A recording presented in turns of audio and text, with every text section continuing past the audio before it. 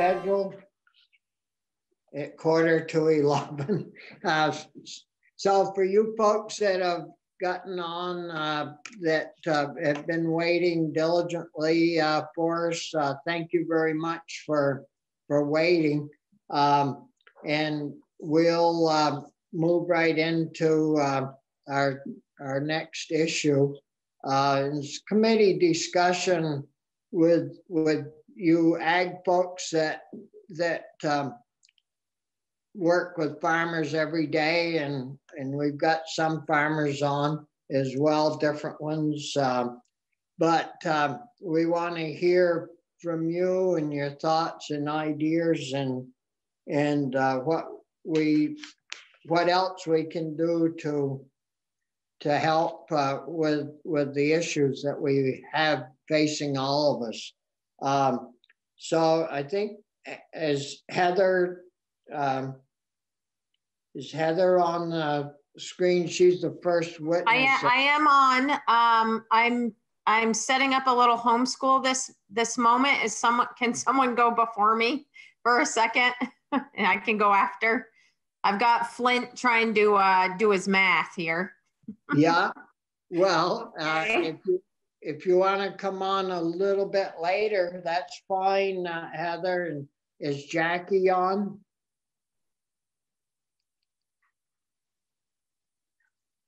Well, I guess we'll go to Joe.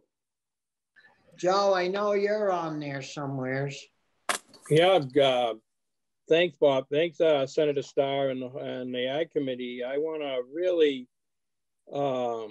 thank you guys for all the hard work that this is all bringing forward to you, and thank you that you're diligently working through a lot of very difficult proposals. And I'm just trying to keep my farm, keep the farm running in this time frame has been really going, really difficult. So it's like, I can't even imagine you guys trying to help us all out, and how you can keep it all going. There's a lot of things. The dairy industry, we're not saying anything that isn't already known. We need to have the support. We need support for those farmers that are devastated by the decrease in pricing. I have a lot of concerns about even the livestock industry that, with if a lot of the dairies end up having to cull 10 or 5 or 15% of their herds, how's that going to affect the livestock industry going forward? I'm hearing from a lot of beef farmers that, they're really concerned about that. They're concerned that they can't get into the marketplace and into the slaughterhouses and then to keep it going. A lot of other issues that are out there. I think the agency and the governor have done a fantastic job over the course of this whole pandemic and trying to keep us all informed, keep us safe. It's a very difficult position for all of them. So the overall impact I see on farmers is just devastating. Yes, I heard you earlier, Senator Starr, that we may come to a point where our local product is very valuable to our citizens and will be more, and maybe turn things around for the farms. But I'm going to tell you right now that a lot of farms who sell to restaurants, a lot of farms who rely on that sales are really have really taken a really big hit. The farmers markets have opened up, but there are some that may not open up to help for some of these smaller farms that are out there. But the dairy industry has really got to have our help. And I've been on the phone nationally I'm probably on the phone 6 days a week just to talk about how do we help the dairy? How do we keep it going? Where is USDA going to go with this when they make their final rulings? Let's hope that they can really put it all together. And I think the help that you're trying to do, it may not be It may not be enough for some folks, but hopefully it'll help bridge this gap they all have. Hopefully on 6 days a week, just to talk about how do we help the dairy, how do we keep it going. Got an echo here. Sorry about that. Why? Anyways, I see some really, I've talked to a lot of greenhouses and nurseries because one of the things is we do on our farm is we have a greenhouse. And we're very tiny, but we have a greenhouse, and we felt the impact earlier on, but now that they're opened up, it seems to have leveled off. Where I think you're going to see a really big hit is in anybody doing agritourism. We work with some resorts here, and they are closing off anything that has to do with public meetings in the summer. So they're cutting out a lot of their agritourism, which I think is going to be devastating to some. Farm stands, hopefully we switched the direction early on and went to an online store. I think a lot of people I'm talking to up here have gone that same route.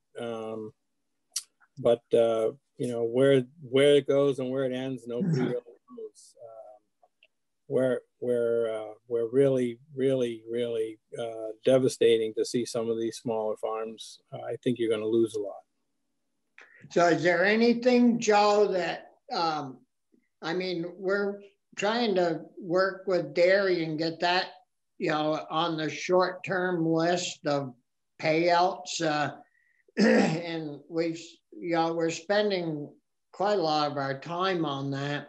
Is it too early to tell about other small vegetable farmers, what might, you know, fit into the second stage of a payment of some kind to help with, or is it too early to tell on that? I think anybody that has their business, which is really around local restaurants and stuff, and who have singled out that kind of a niche, is that I don't think it's too early to know that they're going to hurt.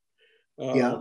As far as the rest of us go, I think, you know, there are some bills that just got passed that's going to help local producers, I think, get to the marketplace. But, you know, it's still too early to see whether that's going to be helpful and where all our how the local communities start to support local farms. Yeah. But I do think the hit that people are going to take is in the agritourism section, and we've been increasing. Everyone, especially a lot of the medium and smaller farms, have been increasing their agritourism piece. I think it's really it's going to be devastating for that group. I mean, how many resorts are even going to open this summer? Nobody really knows that for sure. And then how do you bring people in that are coming from hotspots? How do you feel safe bringing people in that will potentially have been, you know, affected and you don't even know? And how do you keep yourself and your family and your friends and your community safe? So I think that piece is going to take a hit. No one's taken a hit. I don't know if anyone, I'm not going to say no one, but I don't know if anyone's going to take the hit that the dairy did. And I think that, you know, having you concentrate on that has been a big deal, and it should be a big deal to our state and actually nationally. I've been on a few calls nationally, but the dairy industry is definitely the biggest hit on this whole thing. But I do think if you're looking at the effect going forward for all agriculture is going to take some kind of hit. Well, thank you, Joe. Are there other committee members that have questions for Joe?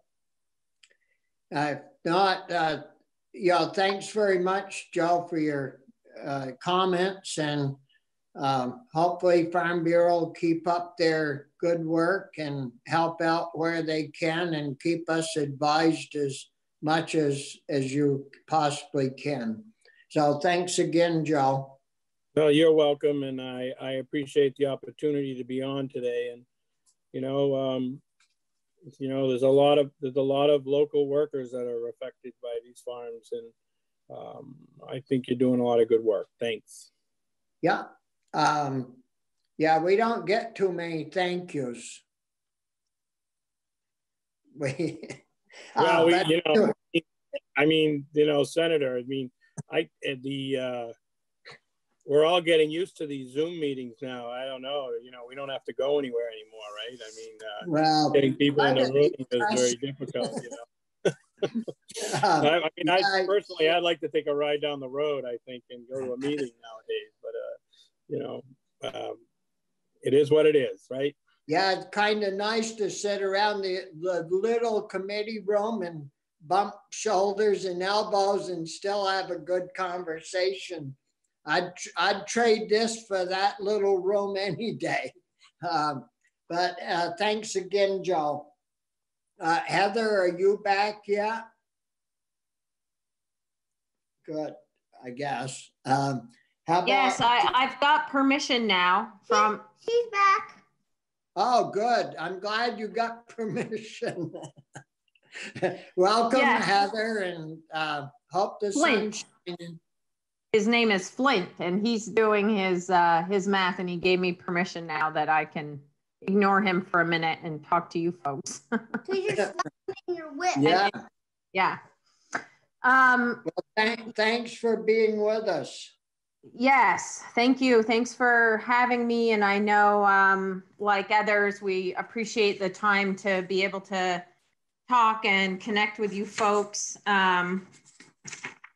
As Joe mentioned, you know, we certainly appreciate that opportunity. And I understand how you feel sometimes, feeling like you have a pretty thankless job and you only hear from people when there's complaints. No, I was just ratting.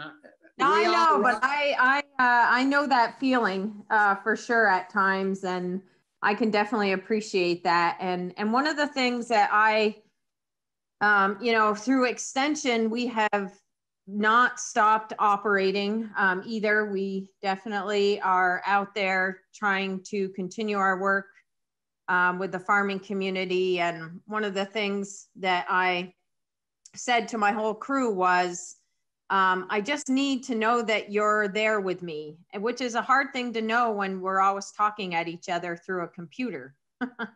Yes. So, you know, I think that's important for you folks to know that we're also there for you, and providing, you know, at least a conduit of feedback and information from, you know, the field to you folks so that you can help as best as you can. And I think everybody realizes that you can't do everything. There's a lot, you know, of hemorrhaging going on right now everywhere, and it's hard to stop it all. So I think everybody appreciates everything that you can do.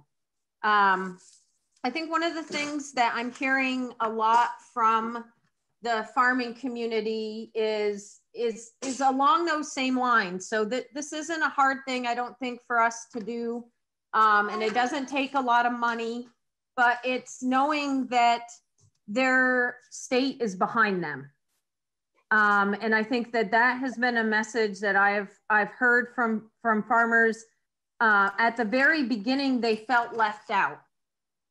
When there was talk of, you know, essential businesses and essential workers, agriculture wasn't immediately addressed. And I think that really, that hurt people a lot. You know, it's that, you know, that's really a social piece. And unfortunately, or fortunately, with this whole COVID-19 pandemic, this whole feeling of we have to be with each other, we have to be behind each other, supporting each other.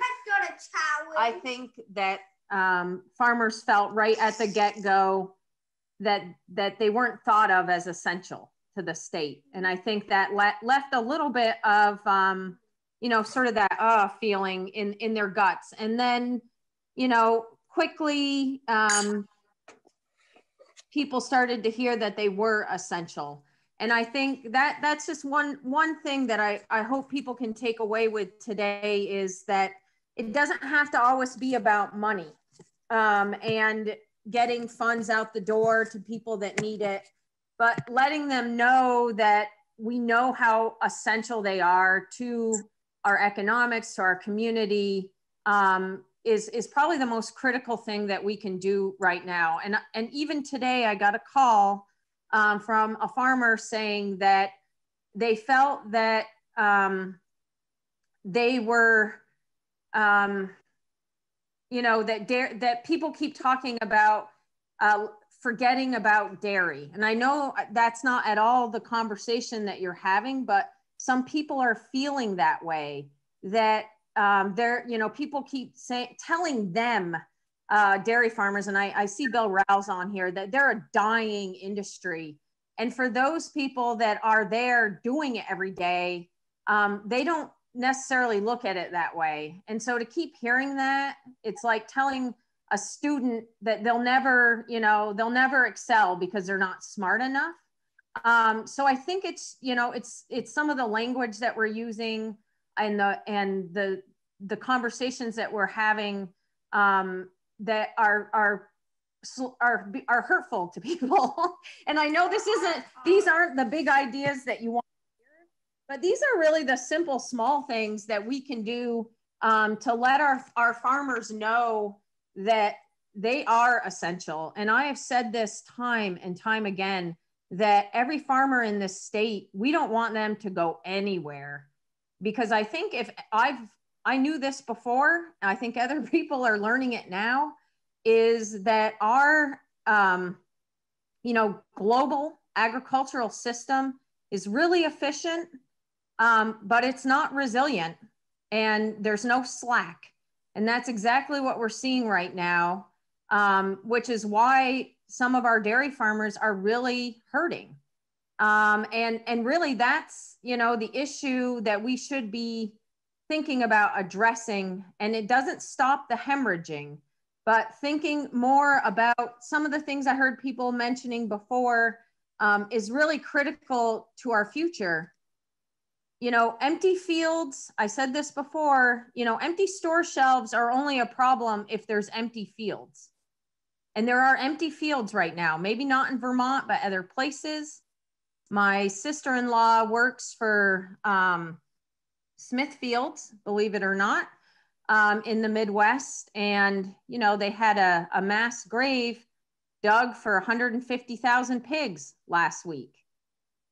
You know, those were to make it to somebody's table. So, you know, this is a huge issue that the country, you know, is grappling with now, which is going to be a food shortage supply. And the conversations that we should be having, you know, once we can get the hemorrhaging to stop, is how do we feed our state and start building and making investments in the infrastructure that we need to do that, and the farmers that we need to do that. And, you know, we are not ready for this in our state. We might be ready than most other states because we do have a lot of local production, but we could have more. And we have a lot of excellent farmers ready and willing to step up to do that, but we don't have a path forward for them right now. You know, we have working lands grants monies that I feel could be invested in local infrastructure. We're talking about putting millions of dollars of cash onto farms, which I certainly don't think any farmer would give back. But where's that going to bring us in the longer term? And where are we going to end up with really protecting our food security for Vermonters into the future? And again, these aren't the, you know, ideas right now to stop the hemorrhaging, but it's really the way we need to be thinking for the future. Some of the other things that I've heard, what, Flint? So I think that right immediate, other people have brought up some of these things about building local channels for our food. And I mean, I'm a farmer too, and I own a vegetable farm. And it's been a huge challenge. We can't buy cleaning supplies. We can't buy sanitizer machines. We can't buy sanitizer. You know, a lot of the supplies that we get to keep ourselves safe or to keep our customers safe, I can't get. And I'm ready to open my farm stand in a couple of weeks. And I'm really grappling with how we're going to be able to do that safely. So I feel like our farmers don't have a lot of the resources that they need to do that, and figuring out how to put them first. You know, somehow grocery stores need to be getting wipes and things like that, but I can't get those for my farm stand. And our farm stand, I know, is going to be far busier than it's ever been. You know, our CSA demand has tripled. The calls that we get for people wanting to know if we're going to be open, they view us as being safer and secure. But I can't even buy materials, you know, to make sure that it will be. So that's one thing, is, do our farmers have the materials that they need, the PPE for their employees? And then if they're selling, you know, to be able to protect them and their customers. That, I think, is a huge issue. At least I know it is for me. So I can only imagine it is for everybody else as well. I think these small grants that you're talking about, I think that's what I heard. I mean, we probably could have used those a little bit earlier, you know, because it's costing me a couple $1,000s, you know, which I'm willing to invest to bring my farm online.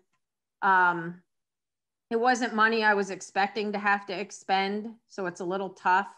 I got to buy new coolers and things. You know, there are investments that we have to make to keep food flowing from our farm to our neighbors.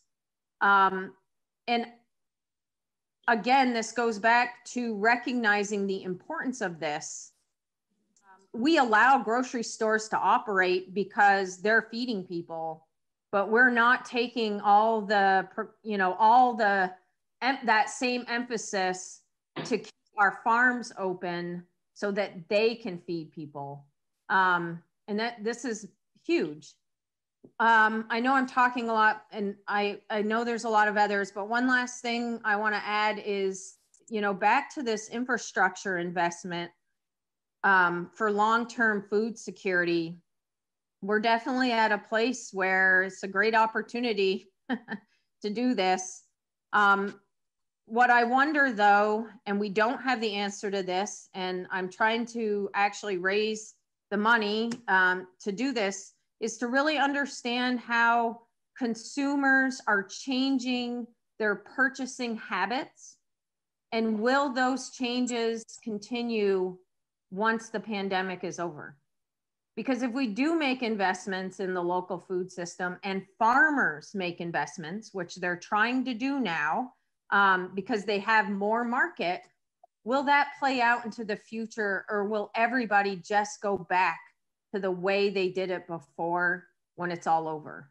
And I think that's a really important question that we should be trying to answer right now, so that we can make targeted investments in local food production, so that we have a secure food source for Vermonters, you know, into the future. So I have so much more to say, but so doesn't everybody else. And I'm happy to talk to anybody offline as well about this, but we've got to be there for our farmers. Sorry, one last thing.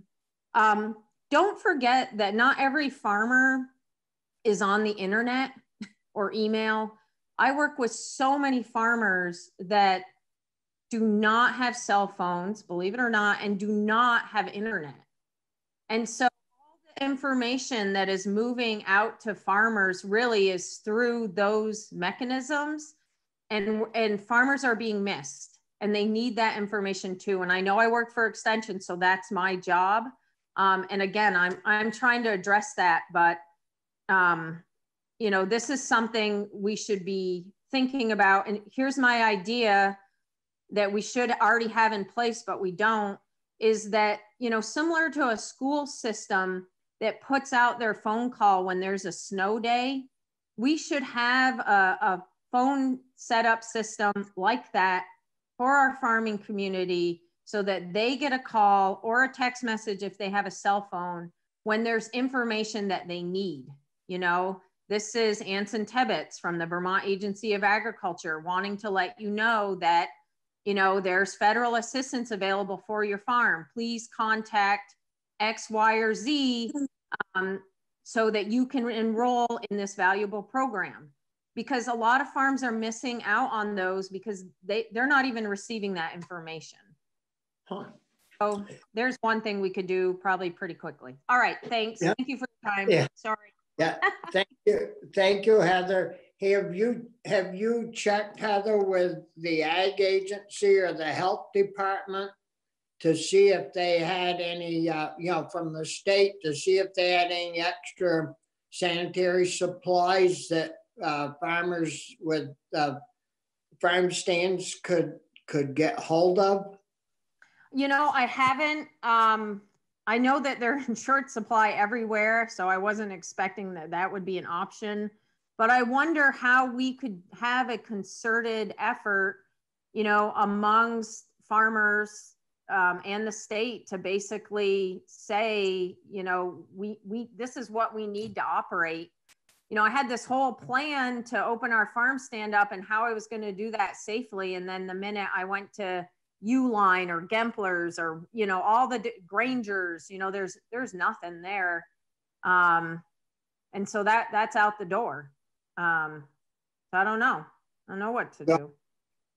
We certainly can check on that, and through the extension, you know, the extension organization should be able to check on that pretty easy, because I know the governor and the health crew have been getting supplies in to take care of areas and businesses that are having a hard time getting those things. But anyways, thanks for your time. Did committee members have any questions for Heather? No? Well, thanks a lot, Heather, and keep up the good work. Thank you. Is Jackie Folsom with us? If not, Andrew. Hello? Oh, yeah. Hi. Yes, I am. Yay. Yeah. Good morning. Good morning. I guess we were kind of wondering, we've heard like a few of the fairs have been canceled, and wondering what was happening there and how things were going or not going too good. Thank you very much, Senator, and thanks for giving me some time to chat. I know that Ike Ben David on Channel 3 and the story's been picked up in a couple other venues in the media have talked about the challenges with our fairs. And first of all, I would like to thank you for your continued support, both in letting us come in and talk with you and share their experiences, and also for the support for the stipend and the capital grants, which we are watching as we go into FY21 and hope that that money will be there, although I totally understand the pressures that are on the general fund and all the money coming in. Right now, the fairs that have canceled include the Maple Festival, Bradford Fair, Addison Fair, and Danville Fair in Vermont. Lancaster Fair and most of Maine fairs have been canceled. And many of the New Hampshire fairs, which we consider sister fairs because we work with them, have also been canceled. We are waiting for a couple of the fairs. So Bradford was the first one out of the gate in the middle of July. So the next fair on the docket would be Lamoille, and they are having a board meeting this week to discuss what they're going to do. After that comes Franklin County, and they moved their dates this year because of a challenge with their rides company. And now they're waiting. They're going to have a meeting, I think, the end of this month, maybe mid-June, to decide if they're going to continue. One of the challenges for the fairs continues to be the availability of their ride companies, and we're watching this. For example, Champlain Valley will probably make a decision on June 1st whether to host their fair or not, and they have already, along with many of our other fairs, lost a lot of money due to the inability to host extracurricular activities, if you will, like festivals, the home show. CVE has soccer that usually meets in their buildings up there. And they share a ride company with two fairs, one in York, Pennsylvania, and one in Erie County, New York. And that is the Straits Ride Company. It comes on railroad cars up out of Florida. And Tim Shea is really watching the situation, because if either one of those two fairs cancels, there's a strong probability that the Straits Ride Company won't find it economically feasible to come up for the remaining two fairs with a big hole in the middle of their route. So we're concerned about this because Governor Cuomo has made the comment that he doesn't think that the Syracuse Fair will be opening, and that's around Labor Day. And we don't know how that will affect the rest of the fairs.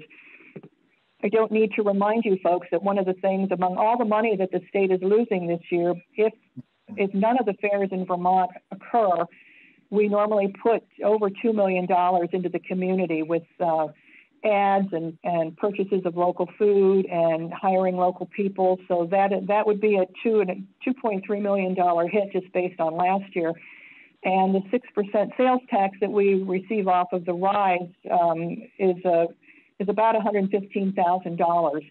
So although we do get some wonderful funding, which allows our fairs to start, such as the stipend fund, which is about $95,000 sitting right now in the Agency of Ag budget, we put back in a lot more than we receive, and we are very grateful for the support. I know when we were in there so long ago, when we were all working in the State House in February, when the fairs came in to say hi and talk about their programs, they talked also a lot about their capital grant funds. And several years ago, we had urged them to get into a 3 to 5 year plan for those capital grants. So it was just not hit or miss. Let's do this year and this next year. And many of them do have those type of plans that include lighting fixtures, updating their lighting so that they can go from the regular lights to LED, or burying their lines underground. Some of them have made significant improvements, including safety improvements to their grandstands. And so they have just received those checks for this year and are busy working to see how they can stretch them in the case of several fairs that have canceled. We did have a meeting last week with all of the fairs in attendance except 3, and we got updates from everyone. It's my understanding that Deerfield Fair and Guilford Fair will probably cancel, although I haven't heard for sure, and we're still waiting to hear from the rest of them. Having the Addison Fair cancel was a tough one to hear, because that's right in the middle of everybody's of the season. And we were really hoping that some of the ones later on would be able to continue, but I'm not sure that's going to be the case. Caledonia Fair will be one of the latest ones to decide, I think in mid-June, and I think Rutland Fair has got the same type of problem with their rides company. It comes out of Washington County Fair and Field Days in New York State, and that rides company only plays the Vermont State Fair in Rutland. So if Washington County Fair cancels, then there's a good chance that Rutland may have to follow suit.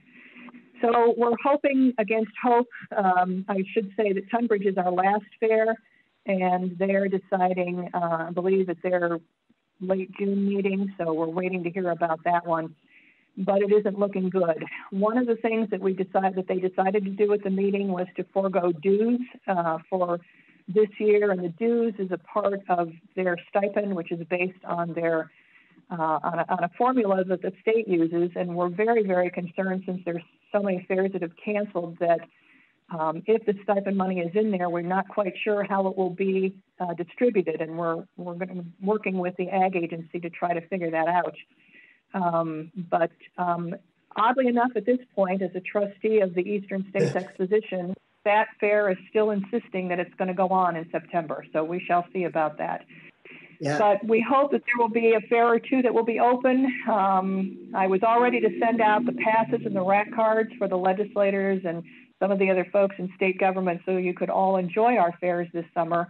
But we'll have to wait and see, and maybe we'll have to talk about it as we come back in January and try to figure out our next best step. So thank you very much for the time. I wish I had something happier to say, because we were really hoping that our fairs would be a shining light for fun and getting folks together this summer, but I'm not sure that's going to happen. We will certainly keep you updated as to the decisions of the remaining fairs. Yeah, thank you, Jackie. Next Thursday, I think it is, we're having our annual meeting at Eastern States, and I'm sure that there'll be a long discussion about whether to plan to open or not open. Of course, that's in September, so we'll have to see. One quick question on your capital grants fund. Will you move ahead with the capital improvements, or do you need to keep that money to keep the place, the different fairs, head above water? How's that all working out, Jackie? Well, the capital grants can only be used for capital improvements that have a life of 20 years or more. So they cannot, by statute and by the contract that they sign, use it for operating expenses. The stipend, they can. And of course, I'm sure the committee recognizes that all these fairs, even if they don't open, they still have insurance and electric and water and maintenance. And so I'm sure that that will be diverted on some of the fairs that won't be opening, because normally that would have been used a lot for the premiums and the ribbons that are collected by the fairgoers who participate in the contest. But the capital grants, most of the folks, when we reviewed them back in January, I believe, the matching funds were there, and the grants were expended because they all have to have matching funds for that grant money. And I would anticipate that those improvements would occur this year, but I can certainly get back to you with, in fact, I'd be glad to send a listing of what the grants are going to be used for and how the fairs are going to go forward with that. I think that's a fair question, but they can't use that money for operating expenses. Well, that's why I raised the question is, laws can be changed and amended, and I didn't know if you found that if you could suspend, or if we could suspend that ruling or that law for like this year, if it was really critical to maintain the structures of these facilities and say keep the lights on for another year. Some of these fairs have been going on for 130, 40, 50 years. It would be really bad if they went in under for a simple language change that could allow that for 1 year's sake. So, Senator Starr, I really appreciate that thinking, and I will check into that. I know that Rutland Fair, they were celebrating their 175th this year, and given the challenges they've had down at that fair, we were really excited to think they were going to have a wonderful celebration. So let me go back to the fairs and find out what they were going to be using this for, and I think it would be something that if we could have a tweak in language for 1 year, it would be immensely helpful to them if they could redirect some of those funds. That's very generous of you to think about that. Well, the fairs, they mean a lot to a lot of families and a lot of Vermonters. And I don't think we have too many of them. And the ones we do have, we ought to be able to keep. And so if you could keep us informed on that, before we, leave Montpelier for the summer, that would be great. Any questions from the committee? No, if not, thanks a lot, Jackie, and keep up the good work. Andrea? Good morning, everybody. Good morning. It's really good to see you all again. It's been a long time. I mean, I've been watching you, but and I'm going to be really brief because I recognize that we don't have much time left in your schedule this morning, and there's a bunch of people after me. So first of all, thank you for the opportunity to testify. Really appreciate it. I also would add my thanks for the work that you're doing to try and figure out how we transform this moment of crisis into something that looks a little better for the future for agriculture. I think that's a really critical lens to be looking at everything through, is what can we do now that not only helps people in the crisis, but also helps set people up to move forward to a place that's more sustainable and resilient, because we know this crisis is going to last for a while. It may get worse in the short term, and there are other impacts that are likely to come down the pike. So I would just ask that as you work through this and figure out the details, constantly be asking yourself the question, how does this help now, but build for the future? Beyond that, I'd like to say that rural Vermont wholeheartedly supports the proposal that you received from Migrant Justice. But I also would say that I believe at this point, given everything that I've heard, it may be preferable to deal with that issue separately from the ag relief package that you are trying to put together. I know that Migrant Justice is concerned, and I understand the points that Senator Hardy has made and others have made about the limitations that you face on funding. But I also, in rural Vermont, feels really strongly that this is an opportunity for Vermont to make a statement about the inequities that have become so visible. They were there before, but they've become incredibly visible during this crisis of the people who are being left out, the people who are suffering the most. And so I would like to urge you to do whatever you can, and to also, for those of you who serve on other committees, and certainly Senator Starr with your role on the Appropriations Committee, to really ask the state to seriously look at how can Vermont take a stand and help the people who've been left behind in this whole crisis, which includes everybody who got cut out of the federal stimulus, not just the farm workers, which is really important, but also all of the other folks who are performing, in many cases, essential functions within the society, but are being completely left out of any kind of support.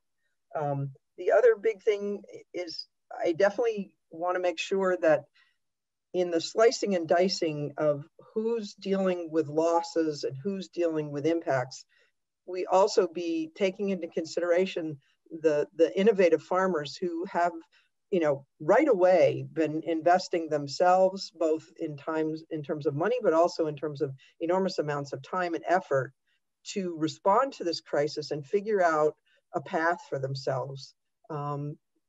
They have had to react quickly. I know it takes longer for the legislative process to work its way through, but let's not forget the folks who, you know, even though it may be on the surface that they are doing better now because they're selling more vegetables or they're getting more orders for their meat, they have made investments in order to be able to do that, and they're going to have to keep doing that. And that kind of takes me to my final point, which is that, again, thinking about lenses for you to look at all of these things through, is we have to prioritize the local food system. Everyone needs it. Absolutely everyone in the state needs that system. And we need that system to be stronger, more resilient, and more capable of providing a significant portion of the food that people are going to need, because we don't know what's coming down the pike. It's not looking good. I mean, the examples that Heather gave of the rolling effect of what's happening in the Midwest, it's hard to say how that's all going to play out, but we know we have incredible capacity in this state to produce milk and to grow meat and also to grow a pretty wide variety of foodstuffs. And there are a lot of people who want to help with this. There are a lot of people who need help in order to get into the game of helping our food system be more secure. And one small point I would just raise is, I believe it was section 9 of the bill that you're considering, and I look forward to seeing the bill once it's available, because I definitely listened to everything Mike had to say, but it's hard when you can't see the language. In looking at going forward, you meant the section 9 mentions WLEB, working lands, but I think Farm to Plate is already doing a lot of work on this. So I hope you will work them into that piece of the bill. You know, with the work they did on the Ag Strategic Plan and the outreach that they're doing right now, like to the meat producers and to the meat processors, they need to be part of that discussion as you figure out that piece. So I will stop there. I hope to have the opportunity to weigh in at least virtually in the future on as you work this bill into final shape. But again, thank you for the work and thanks for the opportunity to participate. Yeah, thank you, Andrea. Any questions for Andrea from the committee? If not, we'll move on. Maybe Margaret, you haven't been on at all since we've been home. Maybe we should make sure and squeeze you in here. So would you like to go next? Sure.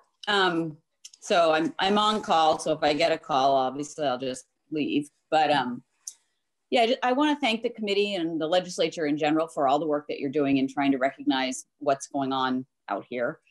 I think that the discussion about local food systems is important. I think that Vermont is way ahead of a lot of other states in supporting local food systems and making sure that we do connect our purchasers to our sellers. I do also think that there is a true value to having the dairy economy that we have here, because without large farms in Vermont, there wouldn't really be able to be the support systems for the small farms that are here, or the distribution systems as well. So I do hope that whatever the committee considers and chooses to do supports everybody, all types of farming, all sizes of farming. It's really been an important kind of a web in Vermont over the years. And I think that the strength of Vermont's agriculture is that we have a very broad diversity of farms out there. I know there's been quite a bit of discussion of trying to get dairy farmers to look more seriously at diversification. And I can guarantee you that even since the 80s, there's not been a dairy farm that doesn't think every single day about different opportunities to diversify or things that they can do to diversify, whether it's even the kind of cows that they have and the types of milk that they're producing, or whether or not they can, sell compost or start a side beef operation or do more maple or whatever it is. They are all considering diversification. And just for some farms, it doesn't work. And they are traditional dairy farms that will survive any of these ups and downs. You know, I talk to many of them all the time. Obviously, it is it's a really important industry, and we don't want to encourage our large dairy farms to go out of business because they support a lot of the pieces of this industry. They support a lot of the pieces of the industry that happened to during COVID-19 be shut down, whether that's the large purchasers that are only buying 40-pound blocks of cheese, or the school systems and restaurants, et cetera. But they are a really important part, and that, we love to support the smaller interconnected farms that are connected with their neighbors and buying products there, but that will not keep the majority of farmland open in Vermont. We need larger farms to keep these large tracts open and to keep the dealerships open and the expertise available here as well. It helps pay for all of it. It's a very complicated, intertwined web, but every single piece of it is important. And so that's the message that I'd like to give from the co-op's perspective, is that every single one of their farms is important, whether they're a seasonal milking farm or they milk 4,000 cows. Every one of them are just as important as the other. Yeah, well, thank you, Margaret. Any questions from the committee for Margaret? Don't, and if you have anything from the co-ops, Margaret, you want to present to us, just let us know and we'll work you in. All right, so, thanks. Thank you. How about, we've got still 2 or 3 left. How about Maddie, are you up? I'm ready. Yeah, thank you so much. Thank you for the time, and thank you to all the committee members for your work. Like Andrea said, I've been watching your conversations and really appreciate your the thought that you're putting into trying to give relief to some farmers. I have a lot of points to make, but I'll try to be brief and highlight the key ones since I know there are other folks on the agenda. First and foremost, I just want to point the committee members' attention to a letter that I submitted on behalf of NOFA Vermont this morning with 5 fairly specific recommendations from us in terms of where relief is most needed. I'll reiterate Andrea's point. We signed on to a letter along with Rural Vermont and Migrant Justice and the Human Rights Commission in support of a relief fund for farm workers. I think that the key thing that I would like to highlight, in addition to the fact that that fund should expand beyond just farm workers, is that it really should also represent parity with the federal stimulus checks that were provided to American citizens. We think that it's fair and equitable for those payments to be up to the level of $1,200 to adults and $500 to children, the same as were provided to citizens through the federal relief efforts. I don't really see a reason. I understand the budget challenges the state is facing, but if we're going to provide that relief, I think it should be equitable. And all of the suggestions that we're putting forward are really being put forward in the frame of equity and justice. So that's pretty paramount for us. I also just want to say, as a broad point, you'll notice in our letter that we recommend that any relief efforts that the committee brings forward be based first and foremost in principles of equity and justice. And when we say that, I think a lot of folks' first instinct is that those principles apply to folks who are often forgotten within our society, like these farm workers that we're talking about providing relief to. But in this context and in general, we are really also thinking of some of these dairy farmers who are really struggling right now and have been struggling for years under a pricing system that does not work for them. So I think, it's important to remember, and I feel like the committee is thinking this way, and I appreciate it, that one way of showing support to those farmers and doing so in an equitable way is acknowledging that the system is not working for so many and helping find and move towards solutions and opportunities that do work. I don't think that we're doing justice to those farmers when we don't put systems in place with funding to support them, as opposed to just talking about their importance to our ag economy. I think we really need to put steps in place to move toward a more resilient system that supports those farmers and addresses their needs within that. So one of the things that we called for in our letter is several dedicated funding streams. And I think there's a lot more conversation that can be had about this to support the diversification of Vermont's ag economy as a whole. And there has been a lot of work as I think maybe Andrea mentioned and Heather just mentioned in her comment, that Farm to Plate really has put in a lot of work through the development of the Ag Strategic Plan and the briefs to look at our ag economy as a whole and figure out where the gaps are and where we need to pull on levers to transition to a more resilient system. And I think some of the key pieces of that are funding support through WeLab for transition support, and then substantially increasing capacity for business planning support and succession planning for farmers. I think I understand where the committee is coming from in tying relief payments to the idea of farmers pursuing some kind of transitions counseling, but that idea frankly just isn't practical right now because we don't have the staffing capacity in our farm viability service providers to provide that kind of counseling to all the farms to all the dairy farms in the state, some of whom also, you know, may be doing better than others and are in a good position to stay in dairy, some of whom may really need that support, but we need a pretty significant amount of funding at the state level to build up our capacity to provide that service. And we have some specific numbers and a little bit of a specific plan kind of started to outline in our letter that I'd love for you to take a look at. And I know that probably Ella and Gus and Nancy from Farm Viability from VHCB will get into that hopefully on Wednesday when they testify. But we do have some clear ideas. The other thing that I wanted to really mention is in terms of support for farmers other than dairies, there really is a need there. And I'll give some examples that I was able to get from farmers over the last several days around what some of those needs are, because I think there is kind of a misconception that farmers other than dairy are doing fine. And folks on this call already have touched on some of the ways in which that's not necessarily true, but I spoke with Bruce Hennessy, for example, from Maple Wind Farm this morning. They're a, you know, relative to the state, a fairly large livestock operation in Huntington. And he said that they are facing about a 15% increase in their processing costs through their facility. And they're not able to pass those costs on to their consumers, either through their wholesale channels or direct to consumer. They have, as I think I've mentioned, pivoted to doing home delivery for a lot of their products, and they're partnering with other farms to do that. And right now they're eating the cost of those deliveries because they know that their customers can't necessarily afford to pay for the delivery fee. So that's one example of a farm that has been facing significant costs that would need probably a substantial amount in terms of relief that, you know, may be higher than some other smaller farms. And that also represents a really critical piece of our food supply infrastructure because they have a processing facility locally. So, and another example that we've heard, which I think is illustrative, is farmers who are operating CSAs, who have seen expanding demand in a lot of cases, are having to adjust the way they pack their shares. So rather than kind of the farmer's market style pickup where the customers come to the farm and they go, you know, down the line and pick out what they want for their CSA share every week, that's not allowed because of social distancing requirements.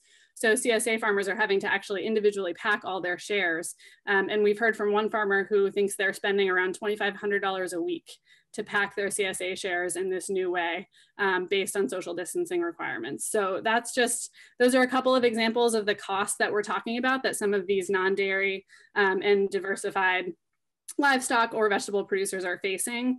So I think it's really important that we ensure access to relief funds for those farmers as well.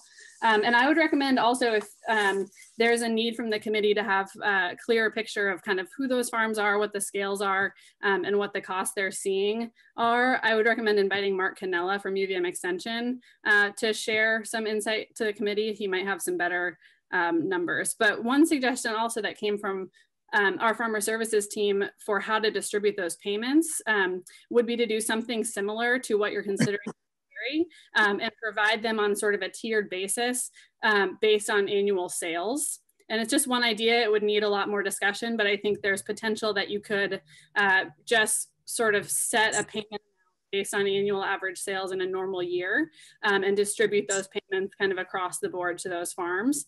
I think the most important thing that I want to emphasize is that, you know, there are a lot of vehicles that could hold those relief funds for other farmers. And it sounds like you're proposing that they go through the Agency of Ag essentially. But we just want to make sure that there's not, you know, onerous paperwork that farms have to fill out in order to receive them, because a lot of farms may not opt to do that if that's the case. Lastly, I just want to add, well, two things really quickly. One is that we would really like to see the state supporting a couple of food access programs, which I've mentioned before. Vermonters Feeding Vermonters, which is a food bank program that purchases food from local farmers at market rates. That's a really excellent win-win program right now because it supports farms who need, you know, access to markets, and it also supports increasing numbers of food insecure Vermonters.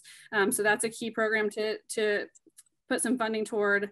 And then NOFA ourselves have a couple of programs called Farm Share and Crop Cash that accomplish similar things. They provide a market rate for food to farmers. And one is a subsidized CSA share program, that's Farm Share. And that's a really critical one right now, especially based on the increasing demand for CSA shares. The other is Crop Cash, which is kind of a double your money incentive program that folks shopping at farmers markets with EBT or with 3 Squares Vermont benefits, can use to double their money. So a small amount of cash infused into those programs could really go a long way, both for farmers and food insecure folks. And then lastly, I just want to emphasize, and again, I'm sure VHCB will talk about this when they come in on Wednesday, but along with all of these, larger, more long-term and maybe new funding streams, I do want to emphasize, I think it's critical for VHCB to continue to be funded at their statutory level. That's a really critical program that, especially farm viability, undergirds so much of the work that so many amazing service providers do in the state. So I don't want the need for, immediate relief to sort of take away from that. I think you're done. Your voice is messed up, Maddie.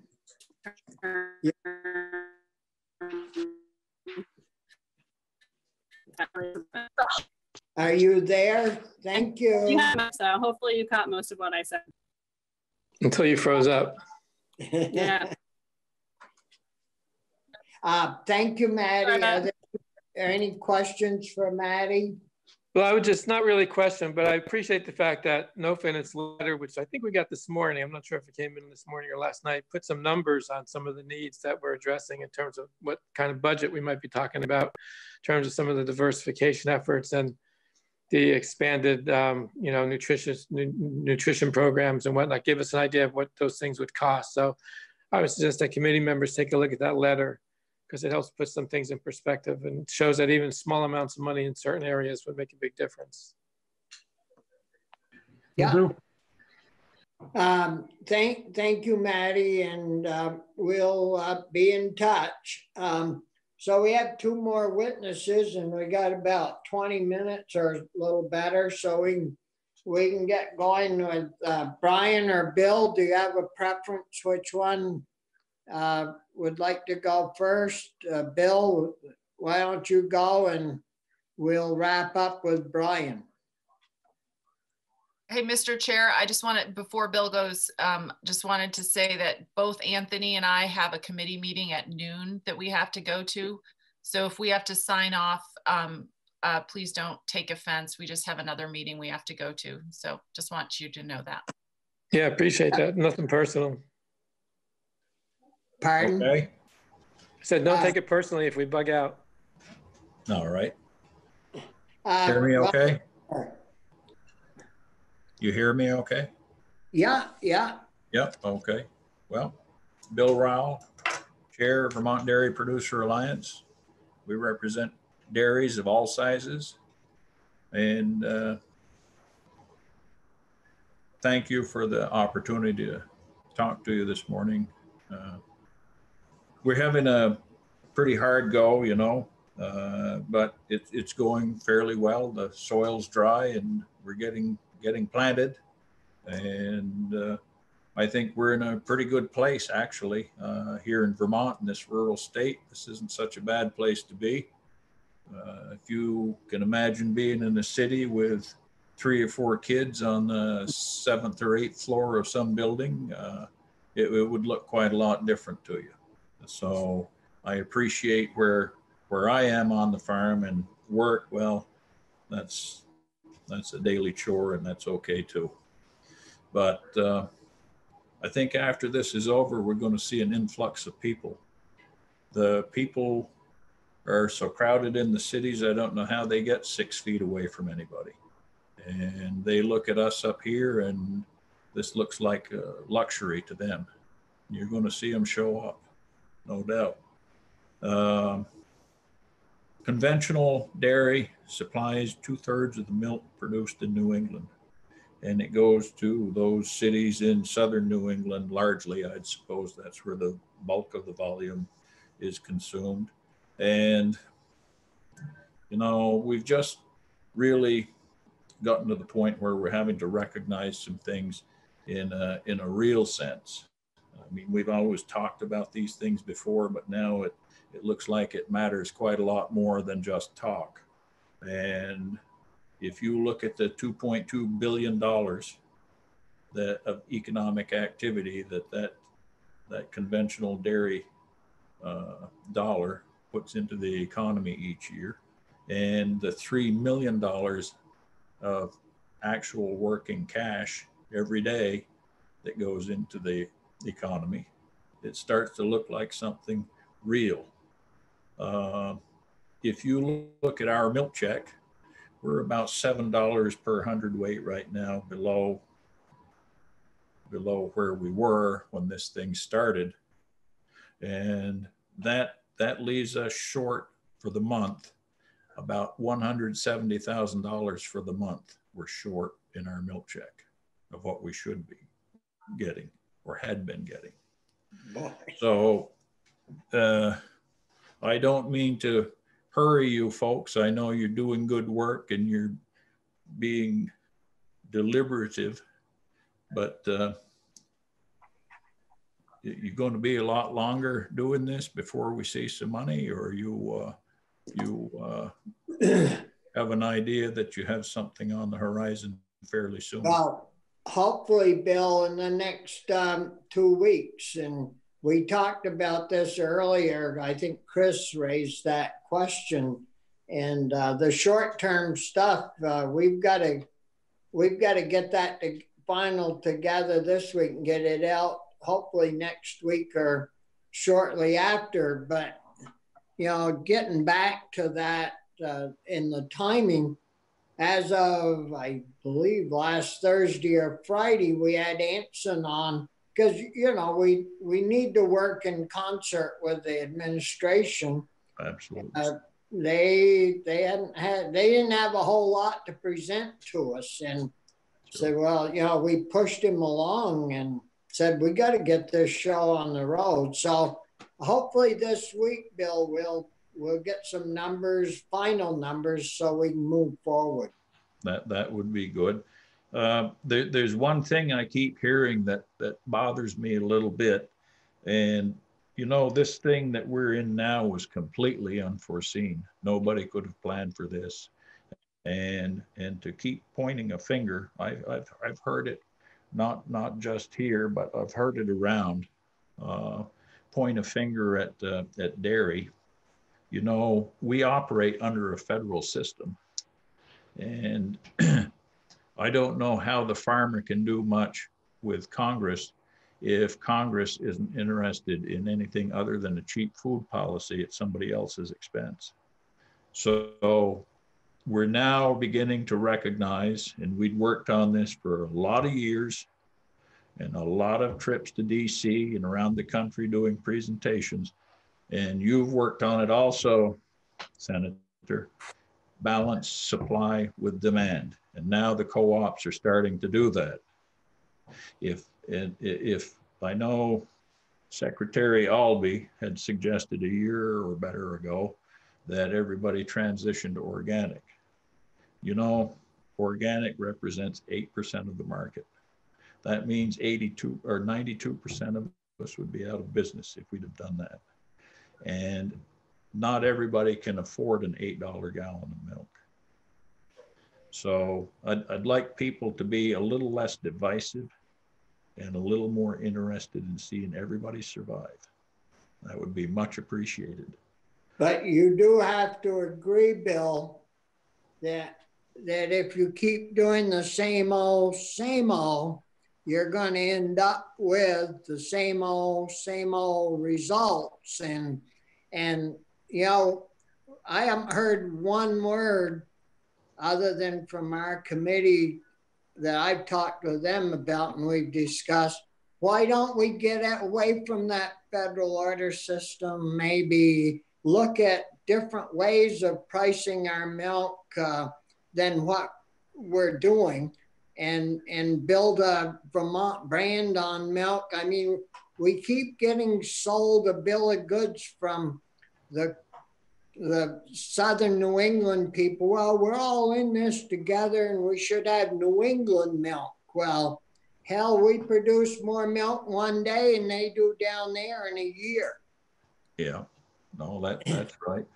Listen, anything is worth looking at. And we look at things every day. I mean, if you can come up with a plan, that's fine. But the point is, at least we've gotten to where the co-ops have imposed a management tool. And so now we're going to do something with balancing supply with demand so that we're not oversupplied.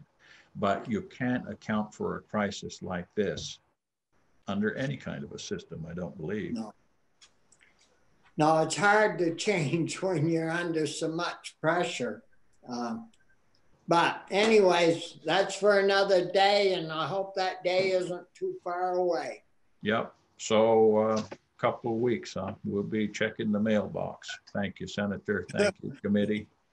I go every day looking for my federal check, and it's not there. You're not old enough. Oh, that's probably it. I think that's it. Thank you. Are you all set, Bill? I think I've said enough. You hear enough from me, so you don't need to hear too much more. Well, I don't mind listening at all. Well, I don't usually hide things from you. I speak my mind. Yeah. Questions from the committee? If not, we'll move right on to Brian, because we're going to lose a couple of people if we don't. So Brian, welcome back this morning, and it's good to see you. Thank you for the opportunity again. You know, we spoke last week. I guess, you know, I'd like to reiterate a few things that have already been said. You know, Heather hit on it early on about, you know, the dairy problems that we're having, but there are, in our group, Champlain Valley Farmer Coalition that I represent, a lot of farmers that took that, you know, to heart. They feel like they will be here and they will make it through this. They've weathered a lot of storms in the past, and they will weather this. And I guess out of last Friday's meeting, there was some, you know, concerns that they felt like, as Heather said it, you know, they were being told that they'd never get anywhere doing what they're doing. So I think that's important to remember. As far as holding they also feel like some of this federal dollars are going to be held, you know, back from the relief money if they don't have a plan to diversify. And I think it was either Maddie or Margaret that said, you know, a lot of these farms, it just doesn't work to diversify. And we have to keep that in mind, and we can't hold that over individual farms. The ones that can and can thrive off from diversification, so be it, great for them. But some farms just aren't set up that way. So we have to keep that in mind. Another point was brought to my attention over the weekend was on the water quality, farms with the relief money being compliant with the ag agency. Certainly we want all farms to be compliant, but each and every day issues can arise, and a certain particular farm could come up with a, you know, a written up statement on something. And I think at this time, you know, for that to hold money back in this crisis would be detrimental. You know, we can work on those issues on the farms. The ag agency always does. And I think that needs to continue.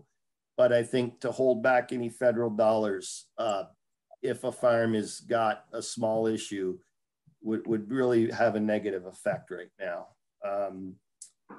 You know, other things that, you know, from the beef industry, we still have concerns over what is going to happen here with the cull rates from the dairy industry, you know, as those cows are being pulled out of dairy production and put into the beef market.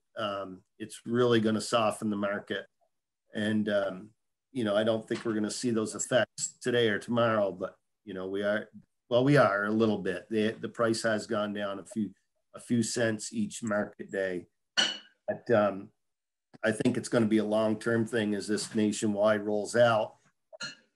And we discussed some options last week, possibly looking at people being able to graze some of these cattle and spread them out. And I don't know if there's been any discussions from your end with anybody on that or not, but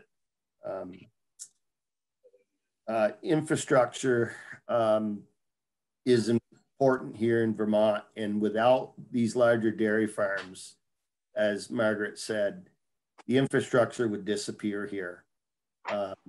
The small farms wouldn't be able to get local parts locally. It is important that all farms of all scale, all size, all diversity are helped here and kept in business, because it is a tight woven network, as she said. And I agree with that 100%. We need all the farms, and everybody needs to have the help. Without that infrastructure, the smaller operations won't have the liberties that they have now, and even our rural economy without those larger farms.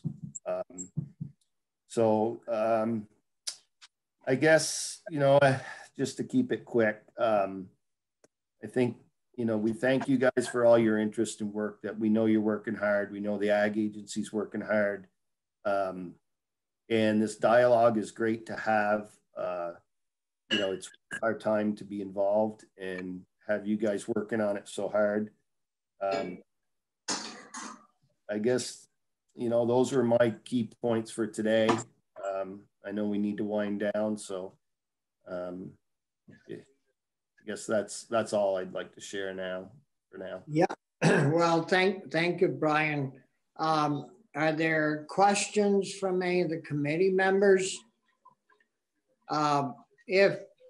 Chris? I guess I had a question for Michael, about Brian's comment about the water quality. I thought we were putting it at a pretty high bar in terms of being in compliance. So the idea that a small infraction wouldn't trip it up. Can you just clarify that? Because Brian raises a concern we're going to hear a lot. Well, I just emailed Ryan and Laura to get you a number about how many are not in good standing. I think you'll see it's probably much lower than Brian and others think it is. No idea whether it's 1 or 2 or 14 dozen. I think I don't want to speculate right now. Yeah. I'll get you that number as soon as I get it from the agency. But the question came, Brian, and you can speak for yourself, but he suggested that an issue comes up and that would block federal money or this relief money. That's not, as I understood.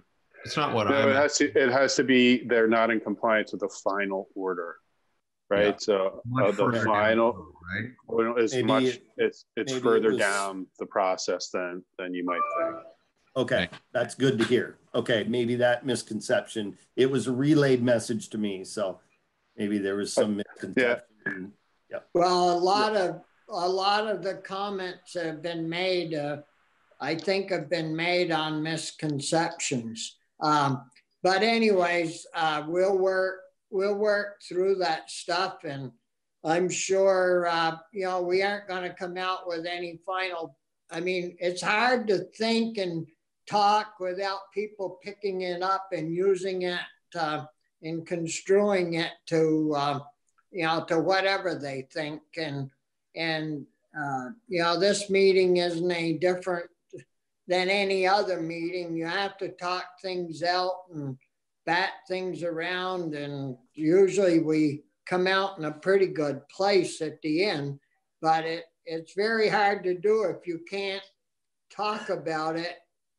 And if you do talk about it and something comes out that everybody doesn't like, then you're criticized.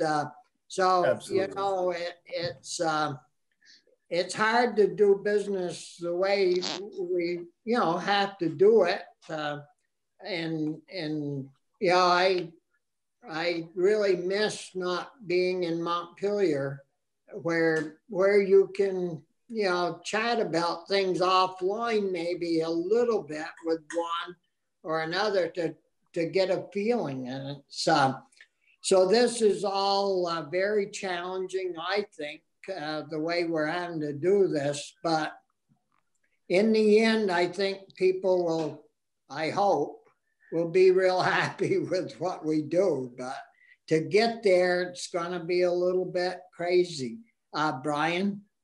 Yeah, just one other thing I made a note of that I overlooked was I'd just like to comment on Bill's comment, how he thinks when this is over that the people from the city are coming. And, you know, that struck me. It's like, yeah, they'll come. And if we don't have the farms here, we're going to have the houses. I think yeah, they'll leave so and run away. We need to keep the farms here and keep the houses out of the fields. Yeah, yes, that's very true. And it's one, you know, our crew, the Ag Committee is very cognizant of that, really. We're very fortunate, I think, those of us from the rural areas to have like Brian and Chris and you know, from the more densely populated areas, it's good crew. So anyways, thanks a lot. And if you come up with anything that can help us, don't be shy about passing it along. And so we'll get done so we can go to our next meeting. Thank you.